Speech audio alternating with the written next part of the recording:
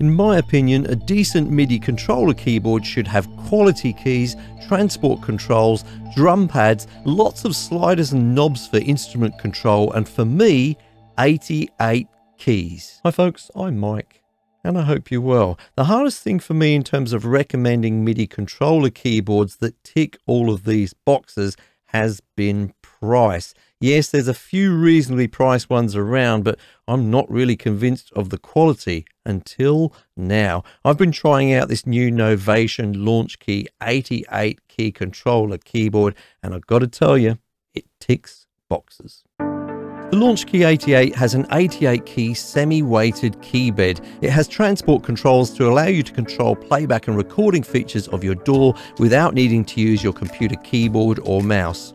Likewise, its 9 faders and fader buttons give you some control over the mixer in your DAW, but can also be used to control various aspects of the instruments you're using.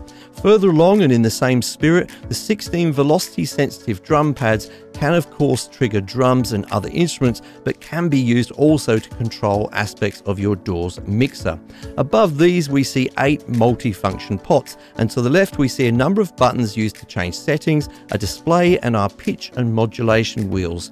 At the rear we see connections for a sustain pedal, a MIDI out, and the whole thing is powered and connected to your computer via a USB connection. So at the heart of any MIDI controller keyboard is, of course, the keyboard itself. And this one has 88 keys. I think that may be a first for Novation. Let me know in the comments down below if I'm right about that. But I think having 88 keys in your home studio, if you've got space, is a massive, massive bonus. First of all, of course, if you are a piano player of any kind, and I'm not any kind of piano player, but if you do happen to be, then of course it's great to have all of the keys that you would have on a piano available to you. But the second and sort of main reason for people like me is if you're using virtual instruments at all, then having the full range of keys becomes a massive bonus, because often they have things called key switches on them. So special keys that you don't actually play any notes on, which change the sound of the virtual instrument in some way. And that just makes your performance much more expressive and much more natural sounding normally. Now, if you have a smaller keyboard, then sometimes you just don't have access to those keys without changing the octave or what have you, and you can't realistically do that in the middle of a performance. So definitely having all of the keys available is a big bonus. It can make sure you've got access to all of them. Now, the next thing you want to know about this keyboard is that it's semi-weighted. Now, a fully weighted keyboard would have the feel of a piano, and if you've ever played a real piano, you'll know it has a kind of a heavy feel to it, and the keys return up kind of slowly, if you like, momentarily, but slowly. Now, the thing is, if you go to the other extreme with something like a synthesizer keyboard, they spring up really, really quickly, okay? They've got a very light feel to them. This is somewhere in between. They're not completely light feeling. They do spring up reasonably quickly, but yeah, they don't have quite the same feel as a synthesizer. If you don't get a chance to play this before you buy it, then I want your expectations to be realistic, okay? And I'm going to say it's more towards the synthesizer feel than the piano feel, okay? But it is semi-weighted, so there's a little bit of a heavy-ish feeling to it, a little bit. So the next thing is the quality of the keys themselves. Well, Novation have always made good quality keys on their keyboards. I've had a few Novation keyboards, and the actual feel of the keys, you know, they use reasonably nice plastics and things like that. It doesn't feel cheap, okay? And they're nice solid feeling keys as well. Kind of make a nice sound as you press them down, if you like, as well. How sensitive are they? Well, it's I'm not a piano player. Did I say that already? Okay, let's have a go. Can be fairly gentle like that, yeah.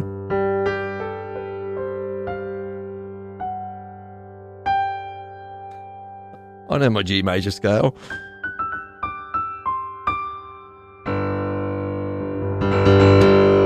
be fairly hard with them as well. Yeah, they feel fine. I mean, they're nice and expressive and sort of natural feeling. So I think everything is okay in terms of the keys. So another thing that's really important to me is transport controls. Transport controls are for the playback of your DAW. They're going to start playing, they're going to stop play, they're going to start recording, and there's usually some other functions as well. For example, with this one, there is a button for turning the metronome off and on. There is a loop button. A few things like that is what we get with transport controls.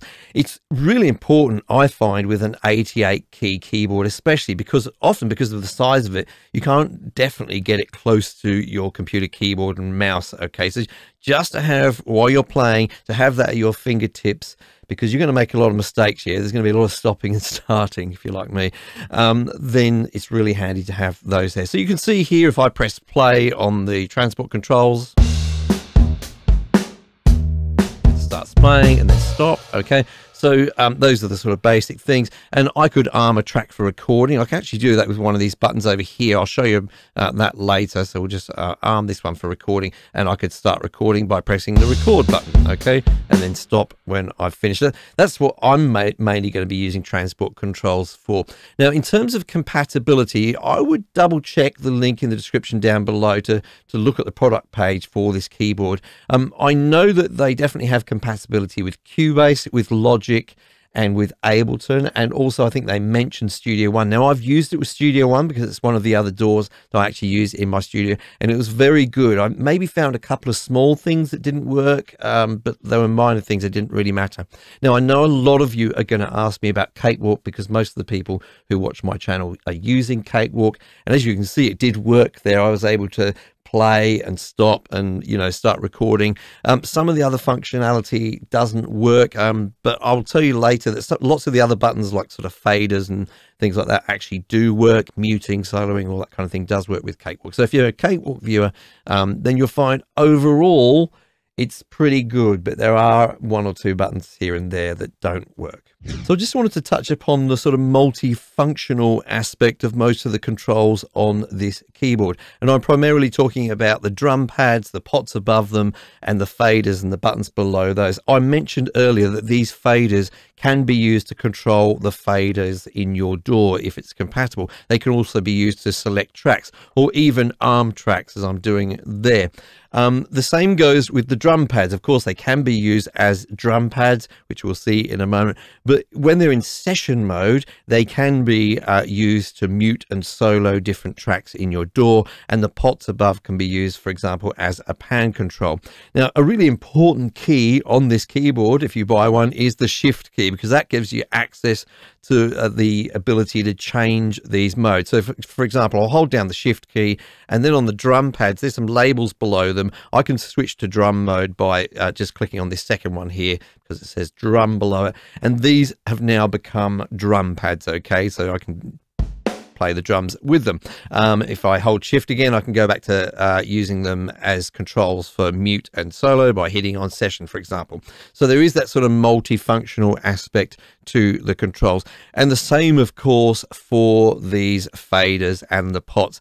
You really often want to be using them to send what are called CC messages to your computer, so that you can control instruments in different ways. Okay, so of course you've got lots of those there to be able to do that, so you can get hands-on control of the instruments you're using from the keyboard itself. I think it's really, really handy. And again, because you can record those movements and normally, it means that you can really sort of record expression while you're actually playing a part. So for some instruments, it's nice to play them on drum pads rather than on a piano keyboard. Not just drums, but some other sort of more percussive instruments as well. And we do have these 16 velocity sensitive pads, which also have aftertouch as well. They've got a nice feel to them. I mean, in terms of a physical feel, they've got this lovely sort of rubberized feel, and yeah, just feel nice and tactile, and they're pretty sensitive as well, so you can get some sort of light feel. And then louder, you know. You play your drum parts on there, but as I say, they can be used for other things. So we've also got some arpeggiator and chord functions on here to sort of help you out if you're not a great player like me. So let's start off with just a quick overview of the arpeggio function. So I'm just going to press the arpeggio button on here, and we've got some different options of different types of arpeggios available. One thing I'm going to do is switch on latch. Okay, so latch means that I can just press the keys on my piano keyboard. It's going to start to play the arpeggio, but I can take my hands off and it's just going to keep playing. Okay, so I'll do that. You can hear it's playing there, so it's just playing that little arpeggio. Now, as I say, we can actually change things about it. So with the knobs, first of all, change the tempo. We can change the swing. Yeah, we can change the note length with the gate length.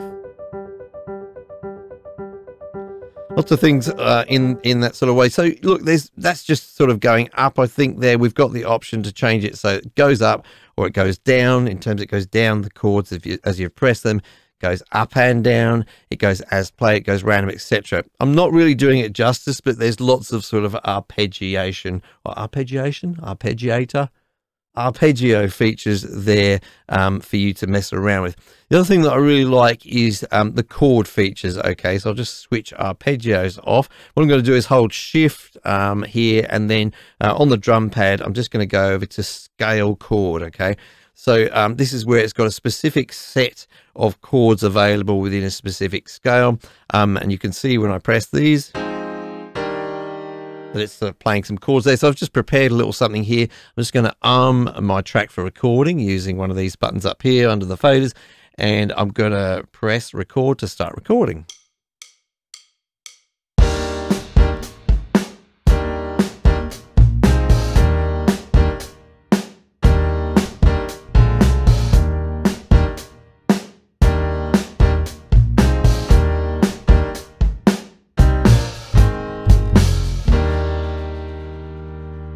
So if you're not so great with your chord playing, I mean, that could be a bit of a lifesaver and gets the job done. You can also, I'll just stop that, you can also program in user chords, of course. So you would just hold shift down and then go over to user chords, and then all of those drum pads are going to be blank now. Okay, so if I hold one down, then play a chord on my piano, then that programs that chord into that pad. So I've now got that G major chord in there. Of course, I could go ahead and, you know, hold down the next pad, play an A minor, yeah, and then we've got those two chords. Yeah, and you can go ahead and program in the chords that you're going to need for your piece of music, and then just play them there from the drum pads. Now, before we talk about pricing, I just want to quickly touch upon the quality of the hardware. I've mentioned it a little bit, but I think it's worth mentioning. I've had Novation keyboards before, and they always do have a nice solid feel to them, and this is really no exception at all. The knobs, for example, they're all rubberized, and they have that sort of nice bit of resistance in there, you know, when you're turning them, so they feel really nice. The same goes for the faders. All the buttons are rubberized and just feel really nice and tactile to use.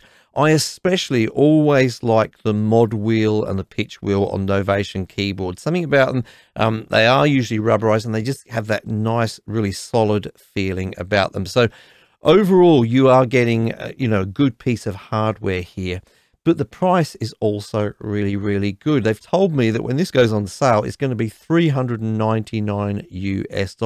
That's really a good price for an 88 key keyboard, which is, you know, from a good brand, and you know the quality is going to be there. So definitely recommended by me. Now, before you go, if you're confused at all about how to connect things like controller keyboards or maybe synthesizers to your audio interface or to your computer at all, then I definitely recommend you watch this video here where I give you a complete guide.